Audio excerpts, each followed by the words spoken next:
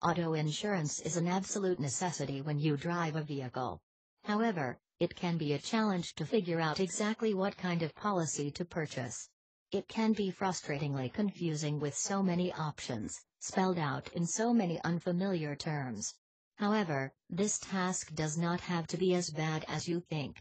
Learn more about choosing the right coverage for you by reading this article. Think carefully about buying aftermarket add-ons if you really do not need them. Luxuries in your vehicle, while nice, are not a necessity. If your car should happen to be stolen or totaled, those cost of those additional items will not be covered.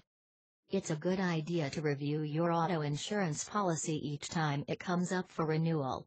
Always supply your insurance company with accurate information. For example, if you started a new job, your commuting distance may have decreased, which can reduce your rates. Some insurers offer a geezer discount to people who are over 55 years of age and take a course to bone up on their driving skills. Getting discounts on your insurance is a nice bonus.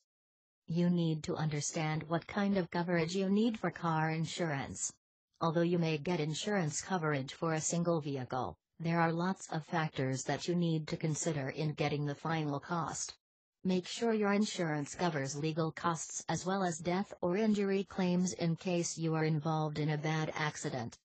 Once a family member buys his or her own insurance, make sure to take him or her off of your policy. This will reduce the amount of money you must pay in premiums. For instance, if your child who has always been covered under your policy buys his or her own policy, lower your premium by having that child removed from your policy. When setting insurance rates, companies consider the total number of drivers in a household. If you want to bring down the cost of your insurance, reduce the number of drivers that are covered. If you no longer own a vehicle, remove it immediately from your insurance policy.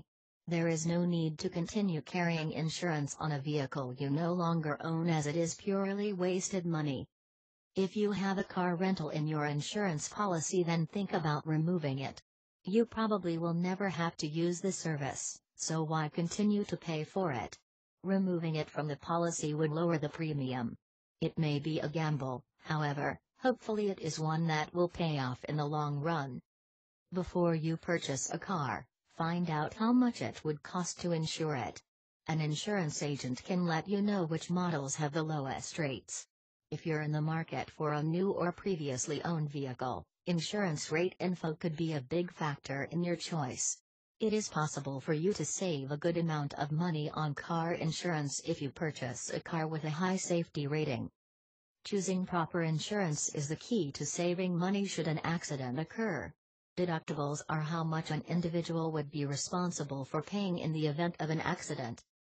Different insurance companies use different methods for determining insurance premiums. Because insurance companies offer a broad array of policy prices, always solicit additional quotes if you do not like the first few you receive. If you pay several policies with one company, you may qualify for a discount. This means you should look to bundle these offers by insuring your car and home together.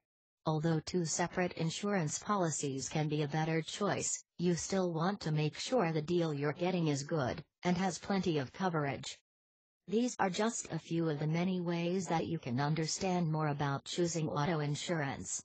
The more you learn about how auto insurance works, the less confusing it will be. With this knowledge, you can make better choices about the right policies for you. Share this video and subscribe for more interesting auto insurance tips.